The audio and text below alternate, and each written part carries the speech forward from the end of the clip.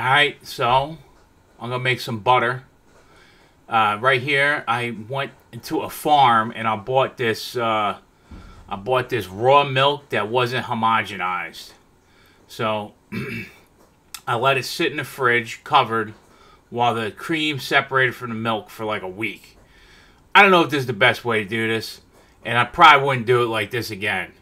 I watched like a couple random videos on YouTube on how to make butter, and I thought I'd make like my own little video, but this whole process of skimming this milk is whack.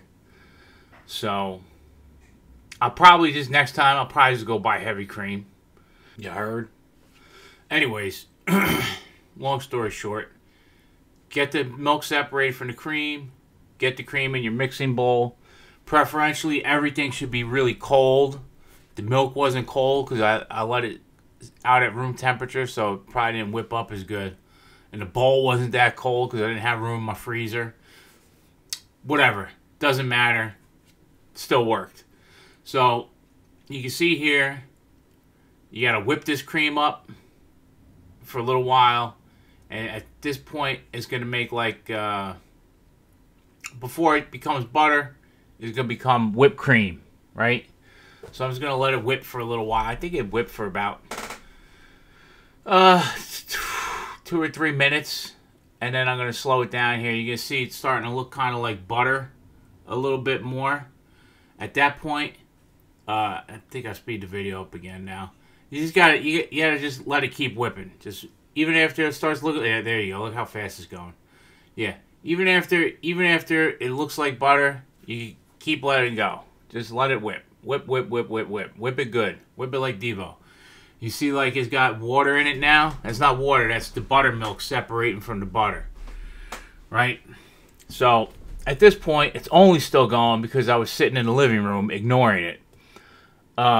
So, pretty soon, I'm going to come back here and I'm going to shut this thing off. How long is that going to take? I don't know. I mean, I sped the video up. Oh, there you go. Now it's really looking like water, right? So, everything's pretty much completely separated there.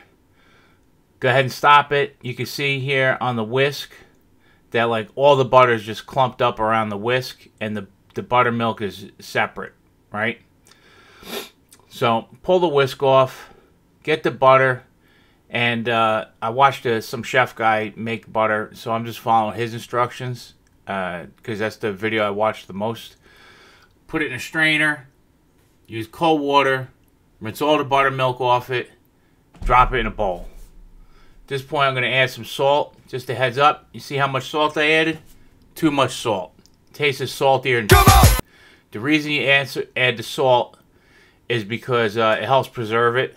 Right, like if you, I don't know if you ever like, if you buy regular salted butter from the grocery store, you can leave it in the refrigerator for a while and it'll be fine. But if you buy unsalted butter, you gotta throw it in the freezer. Otherwise, it starts losing its consistency. So, anyways, mix it up with the salt.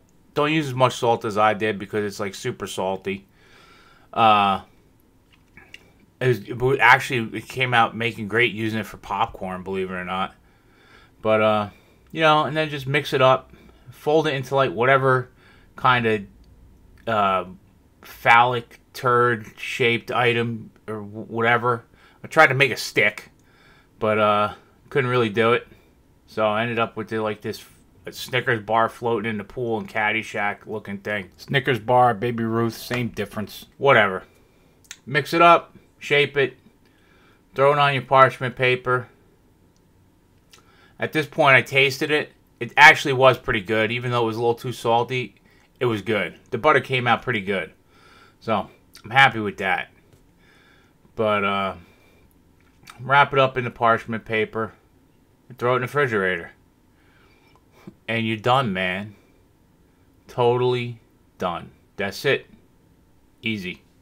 Hey, thanks for sticking around. I appreciate you, brothers and sisters. Do me a solid if you could. Comment on the video below. Give a like. Give a subscribe. Ring the bell for the notifications. Check out the other videos whenever they pop up. And finally, don't be a goddamn communist. Thanks.